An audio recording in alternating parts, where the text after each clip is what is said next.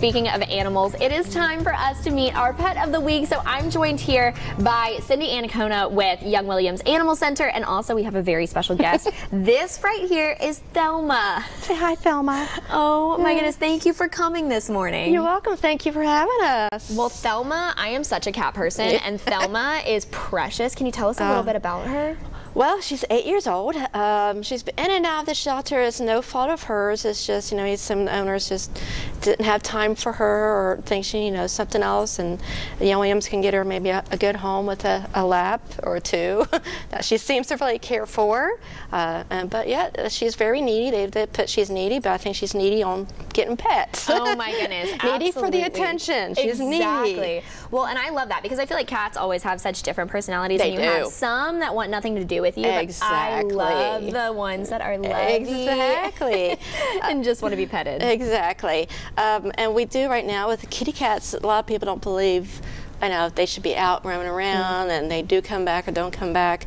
But the best way to keep your animals intact is through microchipping and getting them spayed and neutered and getting them taken care of. So that way, if you do have a microchip, all it is a number, and actually we can look up that number through the site, through the national site, and they get your phone number and address, and we can give you a call, say, hey, we got Thelma here, we want to come and pick them up, or we can, bring them to you, whatever it might be best. Oh, well, but, yes, we want to make sure that our fur babies are always taken care of, and I cannot imagine having, your pet, a dog, a cat, get out and not know what to do, so it's good to be prepared. Exactly. So this is called Petco Love Lost, and it's completely free, right, and it's just an easy way to keep track of lost and found pets. Oh, yes. Go to, if you have an animal that gets lost, like Thelma, I'm sure you got a cute little face picture of Thelma.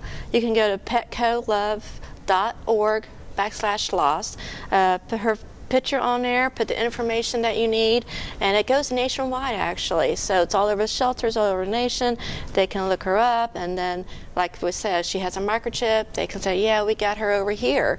We got her over in Nashville somewhere. Somehow she made it in Nashville. You never know, because with that, they can actually nationwide find the owners. Right. So yeah, and actually you can go to youngwilliams.org. They actually have a lost and found website as well. So if you do have anything or animals lost, you can go to our website.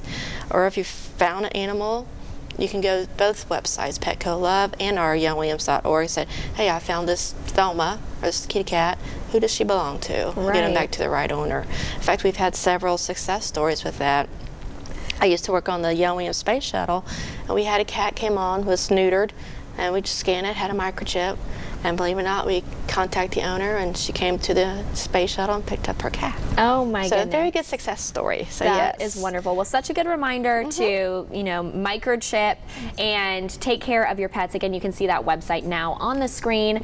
And again, this is Miss Thelma. She is beautiful, and she is wanting to get up and explore, so we might just have to let her do that. I don't know.